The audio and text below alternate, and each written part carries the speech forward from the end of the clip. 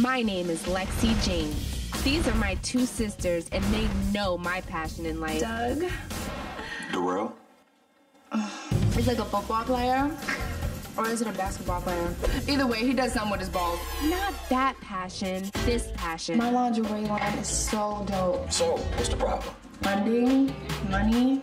See, I have a plan, and I'm sticking to it. You know you're 26 minutes late, right? My dog had a stroke. Or I'll just make it up as I go along. That's the story you're going with? Big sister incoming. You did not show up 30 minutes late to a meeting. I worked my ass off to set up for you, Lex. You're on your own. Figure it out. Sometimes you have to just think on your feet. Girl, I did not know how someone that small can tap dance on my nerves that bad. I know I said it was all night, but I'm a rapper. We say stuff we don't mean, okay? I know that you are very married. I don't see my wife around here. You? Hey!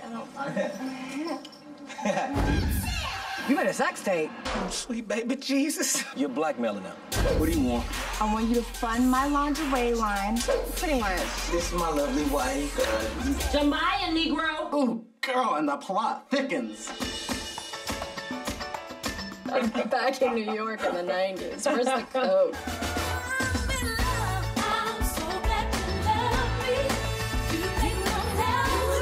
All the cheap girls always have exotic car names. What is her name? No matter what happens, I know my sisters will always have my back. I am proud of you.